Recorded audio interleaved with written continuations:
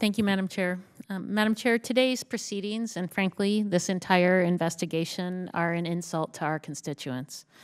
We were sent here to find common ground and work together on serious policy issues. But with less than 10 days remaining in the fiscal year, we've not enacted a single appropriations bill. We've not provided funding to fight opioid addiction. We've not addressed the water crisis in Flint. And this chamber still hasn't taken meaningful action to protect Americans from Zika. Instead of tackling these critical issues, we are mired in an endless string of divisive, partisan fights that are based on ideology rather than facts, and it's shameful.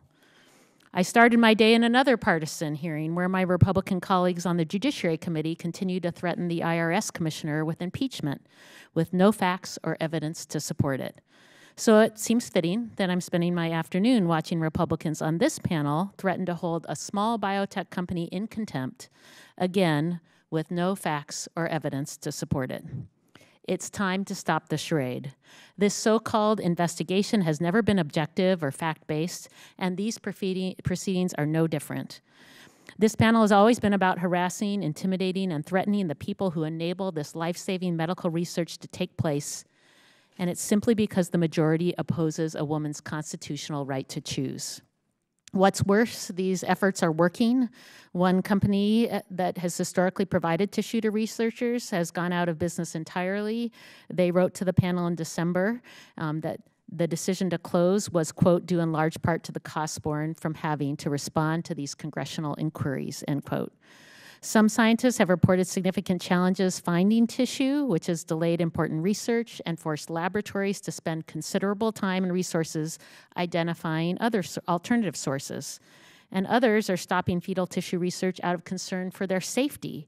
And I've heard from researchers who say tissue donations have slowed considerably since the witch hunt against Planned Parenthood began last summer. As someone who started her career in biomedical research, I'm deeply disappointed to see the impact this panel is already having. If we ever hope to protect women and families from Zika, if we ever want to develop treatments for diseases like Alzheimer's or HIV, we need to stop harassing researchers and cutting off lines of scientific inquiry for no reason. Unfortunately, the majority's allegations and insinuations have never been rooted in facts. They've been based on extreme ideological opinions about women's rights.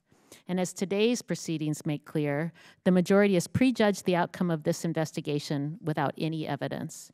It's time to stop wasting taxpayer dollars on this relentless crusade and get back to the work of the American people. Thank you, and I yield back.